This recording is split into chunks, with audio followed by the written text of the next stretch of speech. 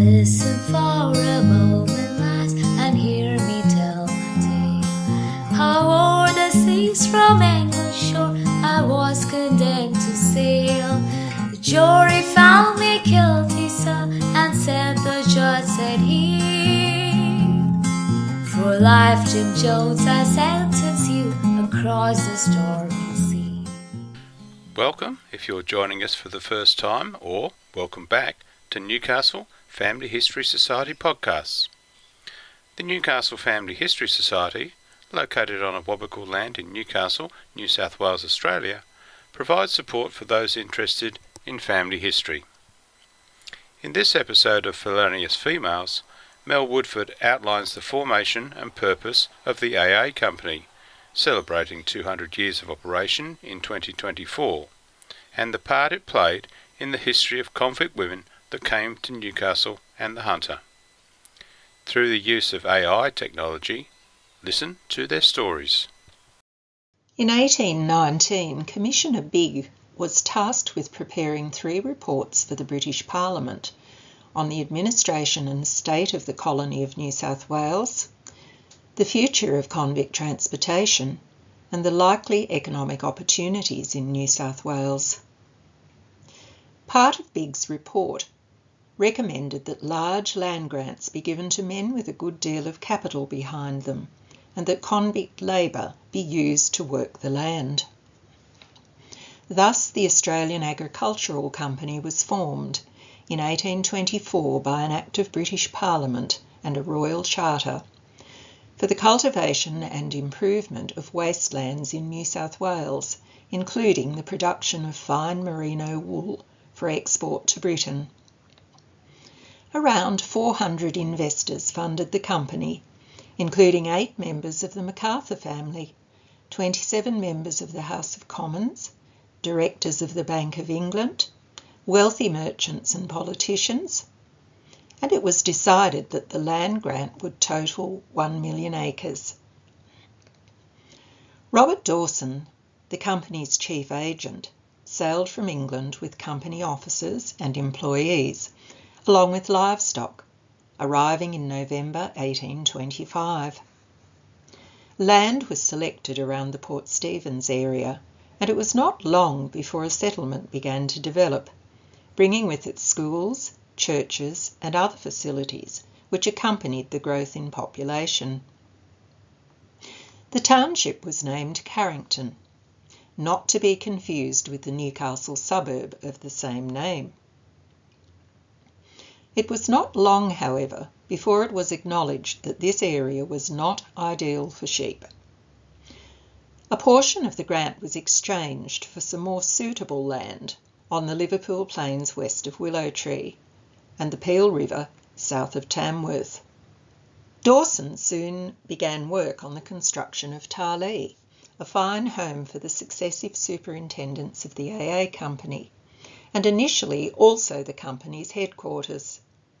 To begin with, Dawson headed the company until replaced by James Ebsworth and John MacArthur in an acting capacity from 1828 to 1830. Sir Edward Parry became the next commissioner from 1830 to 34, followed by Henry du Marrick, 1834 to 38, and, after another interim term by James Ebsworth, Captain Philip Parker King, son of Governor King, took over from 1839 until 1849 and was the last commissioner to live at Tarlee House. The AA Company relocated its headquarters to Stroud in the mid-1800s. In 1830, the AA Company also took over the handling of the coal mining industry in Newcastle from the government. Initially, convict labour was used until coal miners were brought out from Britain in the 1840s. Those interested in further information on the beginnings of the AA Company might find local historian and author Julie Keating's presentation on our Newcastle Family History Society YouTube channel of interest. For many years, convict labour was the mainstay of the AA Company. Due to the nature of the work, the vast majority of it was done by assigned male convicts. Female convicts were assigned as domestic servants to the free folk who worked for the company.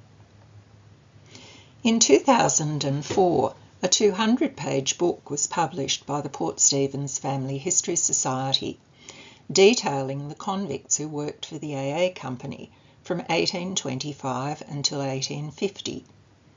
This publication gives an excellent biographical index of those people, many of whom continued to work for the company after they were free.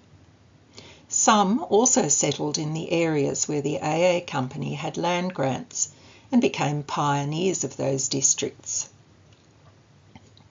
Amongst the list of male convicts, we find a number of female convicts who were assigned to the company or to specific individuals who worked for the company. It is with these women that we are concerned. Some of them spent only a short while in the Hunter Valley, while others made their homes here. Among the stories of these women, we find some heartwarming tales of kindness. I'm Jane Craggs from Durham, and I arrived on board the Cairns in 1831, having received a 14-year sentence for stealing. I was married to Richard Beecher at home in England when he was convicted of theft in Newcastle upon Tyne in 1830. And sentenced to 14 years transportation. He was assigned to the AA Company straight from the ship, the Burrell. I arrived three months later and was assigned to William Ogilvie of Merton. I was 24 years old. Mr. Ogilvie arranged with the AA Company to swap another convict for Richard so I could be with my dear husband. This was a true act of kindness. My Richard went on to become a harbour pilot in Newcastle and was described in the Post Office Directory of 1872 as a master mariner living in Tyrrell Street, Newcastle. Jane would have been so proud of him, but sadly she had died in 1854 and was buried in the grounds of Christchurch Cathedral, where Richard was laid to rest beside her 22 years later. My name is Mary Thompson, and I was 23 years old when I was sent to New South Wales. I used to live in Shropshire, but was transported for 7 years for stealing clothes. I came on the convict ship Harmony, arriving in September 1827. The next year, I was assigned to Mr. George Milner Slade. Mr. Slade had been the accountant and was now the storekeeper for the AA Company in Port Stephens. I was very lucky because I was allowed to bring my 5-month-old son, Noah, with me, which wasn't generally the rule. After a year, I met this lovely man who also worked for the AA Company, Frederick Lehman. I called him Fred. We made an application to marry, but they refused us because I was already married back in England. I am Mary Ann Dunn from Dublin, and I was convicted of stealing saddlery and transported to New South Wales on board the Andromeda II, which arrived in 1834. I was a 23-year-old maid when I was sentenced to transportation for life. In 1837, I was assigned to Captain Philip King at Penrith. 2 years later, Captain King became the commissioner of the AA Company in Port Stephens, and I went with the family in May of 1841. It was here that I met and married William Saunders. My William had arrived free aboard the Currency Lass in 1835. I got my ticket of leave in October 1842 to stay in the district of Port Stephens. There are also those who, sadly, continued to offend, and whose names we find in jail records and dotted through the bench books. At 20 years of age, I was convicted of stealing money and clothing in Dublin, and I was sentenced to 7 years transportation.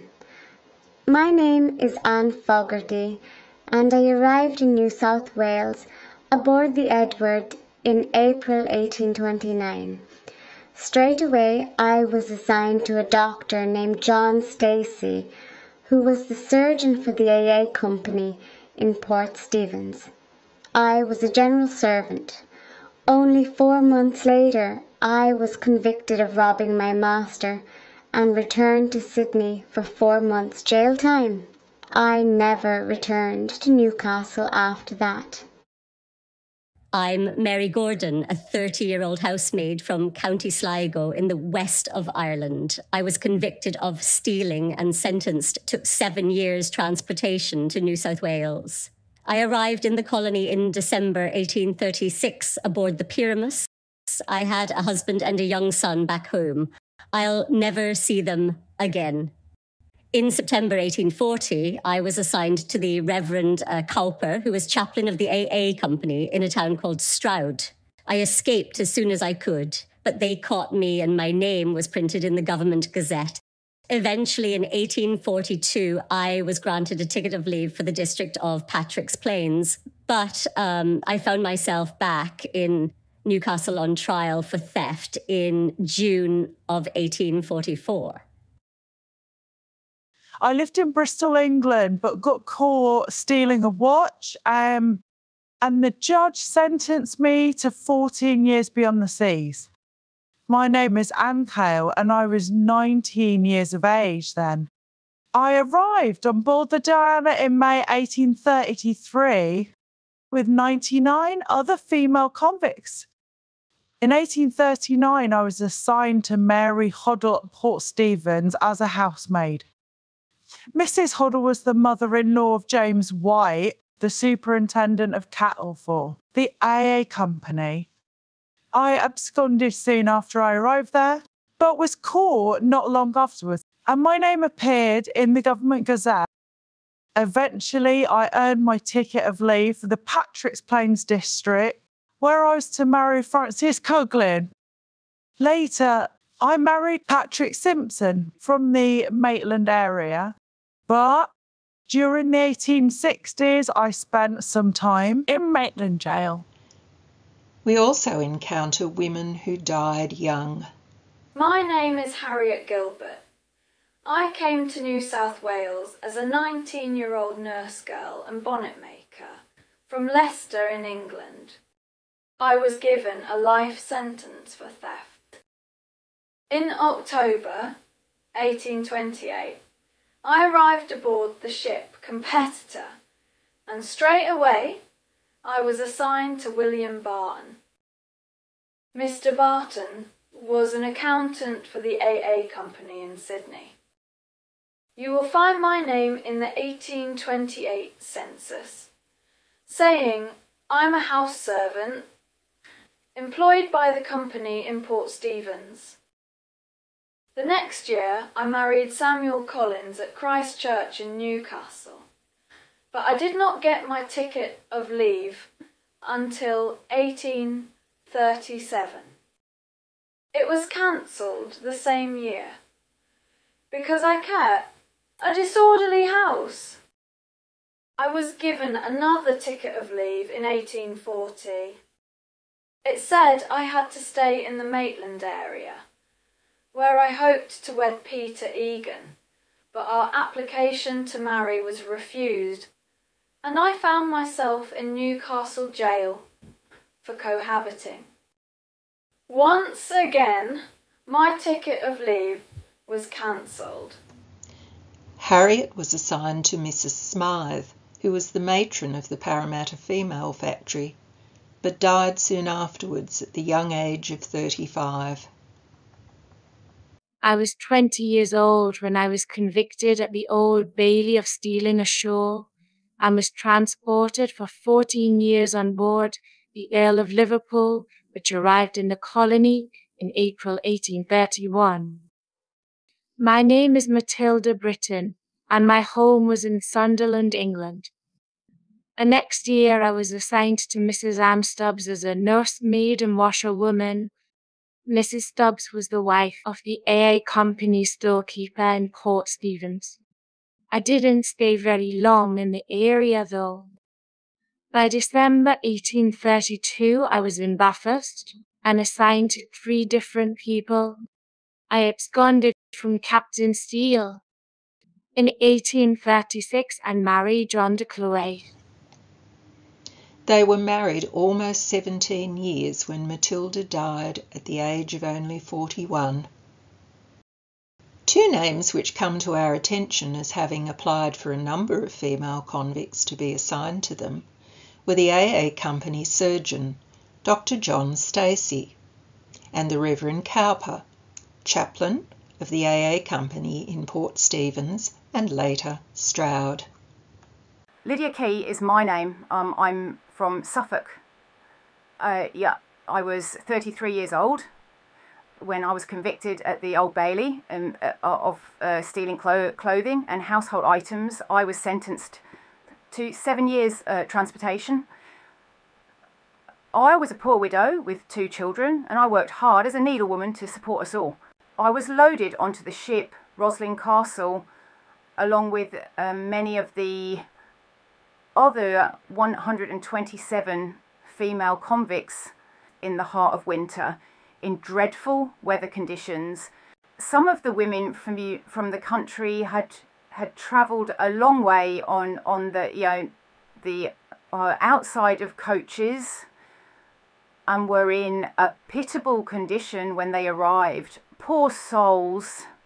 Surgeon Watt did his best for us throughout the journey, and our ship arrived in Port Jackson at the end of June 1830. In 1833, I was assigned to Dr. Stacey, surgeon to the AA Company in Port Stephens. It was here that I met my Henry, who had been assigned to the company in 1826 as a labourer. Eventually we were given permission to marry, and I wed Henry Williams in May 1834. I was granted my freedom 4 years later. Anne Fogarty, mentioned earlier, had also been assigned to Dr. Stacey, as was Maria Newton, whose details we will mention shortly. Elizabeth Rutland, Dinah Mason, Isabella Leach and Mary Gordon were all assigned to the Reverend Cowper at one time or another. I'm Elizabeth Rutland from London. Sometimes I gave my name as Maria Wakefield.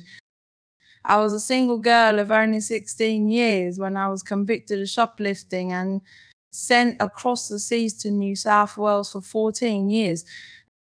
I arrived aboard the Sarah and Elizabeth in April of 1837 with 95 other women. Soon after, I was assigned to the Reverend Cowper of the AA Company in Carrington, Port Stephens. I found myself in the Newcastle female factory twice during 1838. So I was reassigned to, and Mr. Erskine. The following year, I married James Cox from Clarencetown. He was a convict too. Elizabeth and James weren't married quite 2 years when she passed away at the very young age of 20. In Norfolk, England, I was a dressmaker by trade until I was convicted of stealing boots from a shop and transported on the Henry Wellesley, arriving in the colony of New South Wales in December 1837. I was 21 years old at the time and I could read and write. My name is Dinah Mason. I was assigned to the Reverend Cowper as soon as I arrived. The Reverend was the chaplain for the AA Company in Port Stephens. I wasn't his servant for very long though. I was sent back to the Newcastle female factory and reassigned to Major Crummer at the end of March 1838. In November of that same year, I married George Roll, a freed convict, and we went to live in Butterwick. Not all the female convicts assigned to the AA Company had originally come to New South Wales. I am Maria Newton and I arrived in Van Diemen's Land aboard the Mary III in October 1831. I had been convicted at Kent Quarter Sessions and sentenced to 14 years transportation. I'd only been there 2 months when I accompanied my master, Captain Macpherson of the 17th Regiment, to New South Wales on board the Strathfieldsaye. In July 1832, I was assigned as a cook and general servant to Dr. John Stacey, the surgeon of the AA Company in Port Stephens. The next year, I was given permission to marry John Holmes in Newcastle. John had arrived on the transport ship Fame in 1817. In 1839, after John died, I married William Shepherd, who'd arrived on the Asia. I got my ticket of leave in 1841, and I was allowed to accompany William to and from Sydney and the Williams River on board the cutter Elizabeth until I was free in 1847. I arrived aboard the Thomas Harrison in June 1836. In Fermanagh, Ireland, I had worked as a needlewoman until I was convicted of stealing cloth when I was 22 years old. My brother was convicted at the same time, but I was sentenced to 7 years transportation and he was not. My name is Isabella Leach. I was assigned to John Bolton at his Patterson property called Tillenby, and then to the Reverend Cowper. I met Thomas Matham in 1840 while I was still working for the Reverend. Thomas was also assigned to the AA Company. We applied for permission to marry, which was granted in August that year. Over the next 10 years, we raised 5 children and moved to the Stroud area. The Matham family remained in the Stroud district, where their descendants can still be found today. Back home in Devon, England, I was a 40-year-old widow with 2 children when I was convicted of stealing a sack. My name is Anne Foster, and because it was not my first conviction, I was sentenced to 7 years transportation across the seas. I arrived aboard the Roslin Castle in late June 1830, the same ship as Lydia Key. In July of 1832, I was assigned to James Ebsworth of the AA Company, but I didn't stay long in the Port Stephens district. 3 months later, I was assigned to a master in Parramatta and to a different master there 2 months after that. I spent time in the Parramatta female factory between assignments. Finally, I was free in January 1838. My name is Ellen Lewis, and I was a cook back home in England until I was convicted of larceny at the Old Bailey for stealing shoes and an apron. But the landlady where I stayed that night had loaned them to me because it was a wet night and I was soaked to the skin. At my trial on the 1st of December 1831, the judge gave me 7 years, although I tried to explain that I hadn't stolen these things. I was 30 years old when I was transported aboard the barrel which arrived at Port Jackson in May 1832. My convict England described me as standing at 4 feet 9 inches high with sandy-coloured hair and hazel grey eyes. At first I was assigned to a master in Parramatta, but the next year I married William Chaplin in Narellan. In 1837 I was assigned to the AA Company in Port Stephens as a housemaid and cook. I'm Sarah Smith from County Clare in Ireland, where I was a cook and maid until I was arrested and convicted at Lancaster Quarter Sessions of stealing a watch. I had a 12-month conviction once before, so I was sentenced to 7 years transportation to New South Wales. At 44 years of age, I left my family behind and was loaded aboard the Pyramus in September of 1831, along with 146 other female convicts. We sailed from Woolwich, but strong winds saw the ship take shelter in Cork Harbour until we could set sail again. We arrived at Port Jackson in March of 1832. I was assigned to quite a few people during my first year, and then in my second year I spent time in the Parramatta female factor as well as Port Macquarie. I was then assigned to Simon Kemp, who worked for the AA company in Newcastle.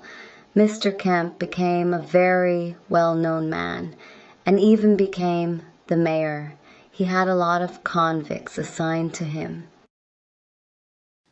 My name is Mariah Williams, but I also called myself Caroline Walton and Caroline Mason at different times.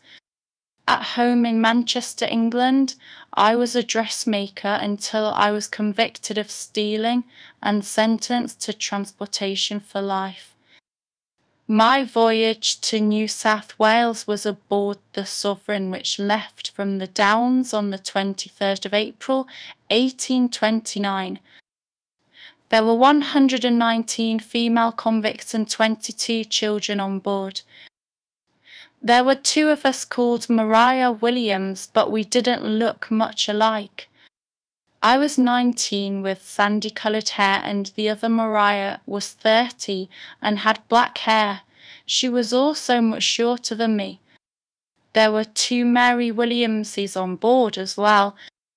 I met a man called Edward Walton in 1833, but our application to marry wasn't granted because I was already married back in England.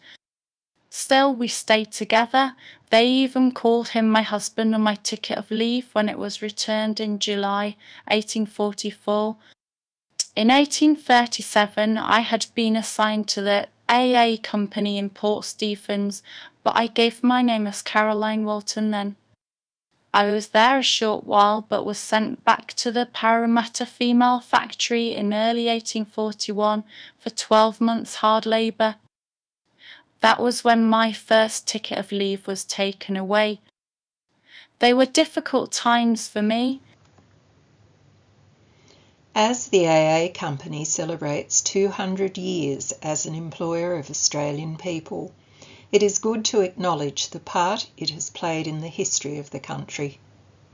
In this podcast, we have identified some of those who first laboured to establish it, many of whom were assigned convicts, both male and female.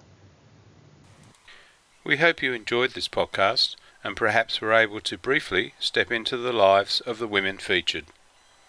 Our next episode will tell the story of one female convict who transitioned into a woman of high esteem in her community. Why not join us again on Newcastle Family History Society podcasts?